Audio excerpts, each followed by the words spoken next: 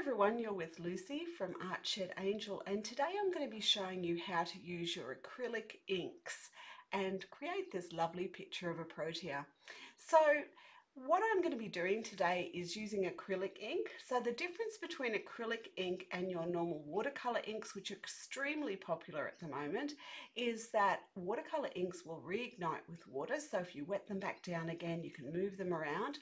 Acrylic inks have an acrylic binder in them, and you can layer them beautifully without them melting together. So you can use them together with your watercolor inks for different things. Now you will love using these. They're so bright and vibrant. So let's get started and I'll show you how to use them.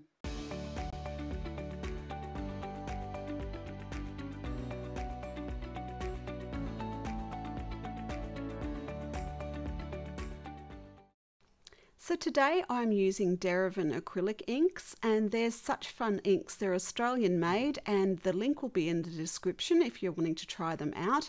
They work just like watercolors and they're really great. You could also use watercolors for this project. And you can see here, make sure you have your lid on before you shake your bottles.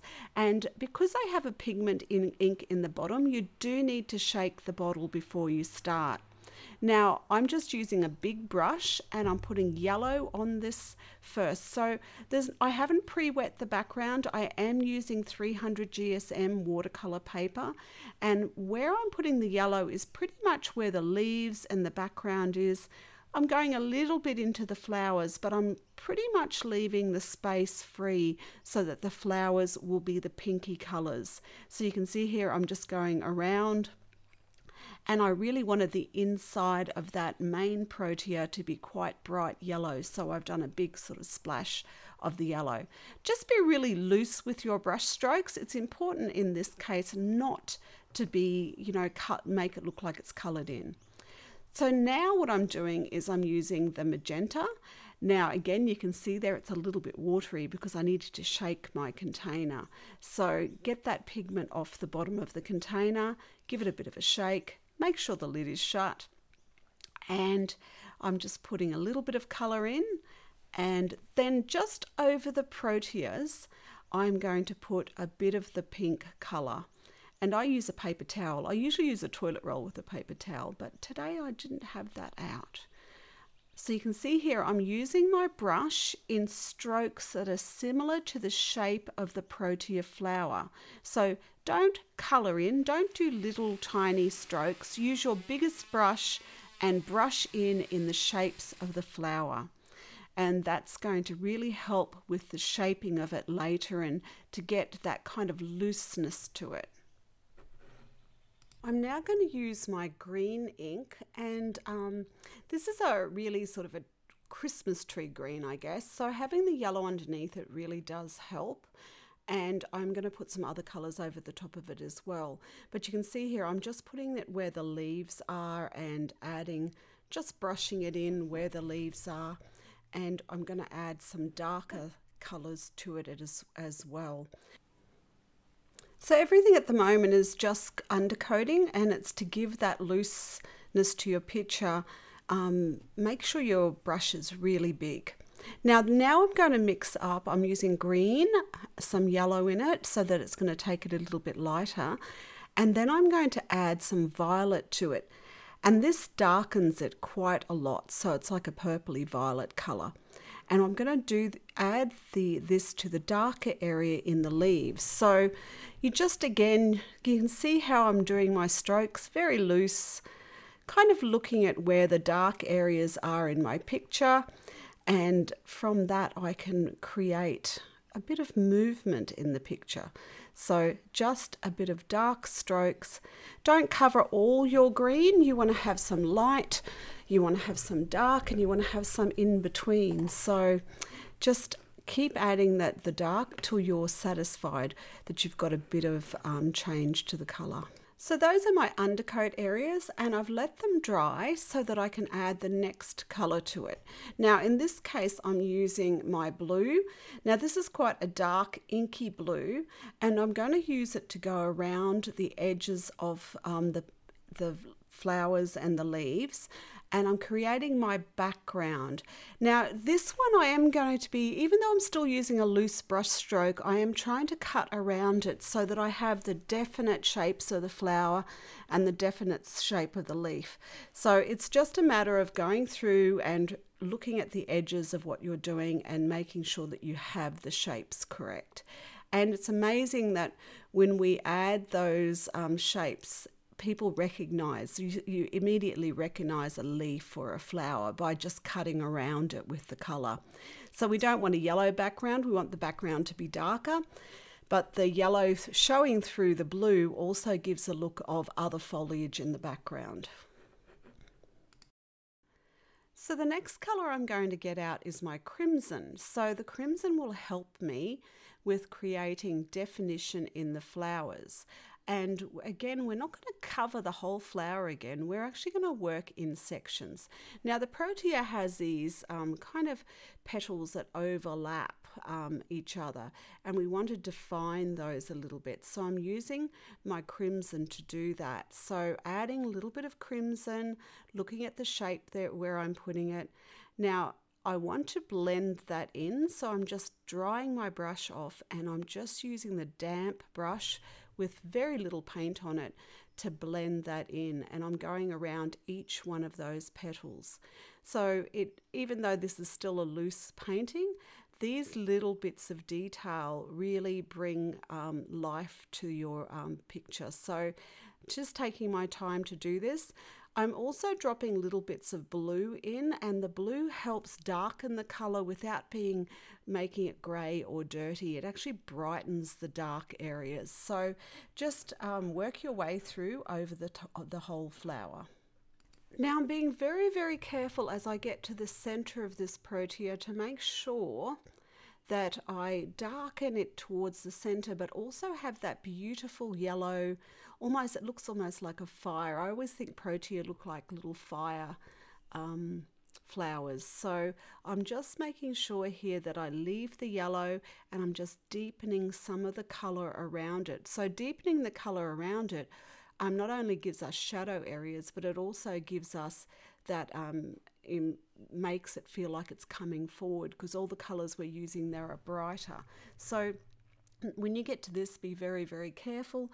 And I'm just adding slight bits of that purple or the blue to add a bit of definition without it being too much definition. Now when I start to do the background Protea, I'm going to put some of the bright colour on it, but I also want to dull this colour down. So you can see here I'm adding some blue to the magenta because I just want to dull it down. I don't want it to be as clean and bright as the one behind it, in front of it. So this one here I'm doing in much more muted colours, almost mixing up a little bit of a purple so that this background flower is more muted. You can see in the photograph that the background one is not as vivid as the foreground one. We're also going to add shadows to this, and this will help give you the depth. Even though it's a loose painting, you still want that depth between the front and the back flower. So now it's time to get a little bit of detail in, and I'm using the violet to put the detail in. I could use black, but I always think black is such a dull colour. So the violet here, I'm just putting little bits of detail in with the dark colour, and the violet will actually help you to put those things in. So go through around your leaves and around your petals just gently. Now making sure that you don't make it look like it's coloured in, so not solid lines around what you're doing. It's important to keep your lines loose. Practice on a piece of paper with your loose brush lines. I tend to use a bigger brush than what I need when I'm doing this kind of loose painting. And you can see it's really not perfect lines. So I'm darkening that background a bit so that just behind the flowers looks like there's a bit more tree, and you can see all the little bits. And the way I'm brushing still gives the impression that there could be leaves in the background. Now I am delicately going around the shape of the flower, just to make sure that you don't lose the shape of that background flower. You can see here, you can just dampen your brush and just spread it a little bit more.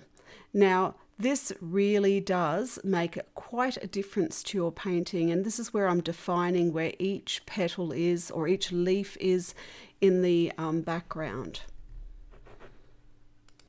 So it's important that the center of the main flower has the most detail, because this is dragging you into the picture. So I'm being very careful when I do the shadows in that center of the flower to make sure that it's what pulls you into the picture. Now, I tend to revisit places, so I will go back to places on the flower. I sit back and I have a look at it and I go, how do I make this go forward and that go backwards? So brightening it up brings it forward, darkening it brings it back. I also want to do a little bit more of the magenta, just sort of to see that, to show up that side of the flower. And I'm going mainly on the big flower on the top and just brightening some areas so that that flower really feels like it's forward. Now I'm getting out my black, and I'm going to be ever so careful with how much black I put into this picture. I'm just going to add some black to define some areas, to give some real proper darks in there, and also slight bits of detail. So you'll see as I go through this, I am really using the black very sparingly. Black can dull down a picture, and it really doesn't benefit you. I'm also going to shadow under that first flower, the main flower, so that the other flower looks like it's further behind. So that's what I'm doing here. So as I come to the end, you'll see me doing some little touch-ups with my brush. I want to put some fine lines in my leaves to make them look like leaves, because I do have a line down them. Just be really careful that you are using very light brush strokes and break those brush strokes up. Don't just do a full brush stroke, have one that breaks up halfway through. It just looks so much better and so much more professional. I'm also going to do some sprinkling of yellow on the background here. And to finish this picture off, I'm going to use white gouache. Now, you could have masked out sections on it and to make sure that you had that white that you could take off, but I'm just using gouache, and I'm being very careful here again to work this just on the edge of petals so that they stand out, so it's like the sun is hitting them. And I think these finishing touches really give shape to your flower. So as you're putting these bits of white on, do them bit by bit, stop, have a look to see whether you think you've got the right amount. I also want to really brighten up that center so it drags us into the picture. So there's only really one thing left to do, is to take our tape off. Now, I have used an A3 piece of watercolor paper in a block, so I'm going to have to wait till my other painting is done before I can cut this one in half, because it's a block. But you can see here that as soon as we take the tape off, that it looks very vivid and very beautiful. I really enjoyed doing this project with the Derivan inks, but you can also use watercolor inks, or you can use the Derivan watercolor paints, or any watercolor paints that you have. So thank you for joining me with this beautiful Protea painting, and I hope you subscribe to my channel, and I will see you again soon. You're with Lucy from Art Shed Angel.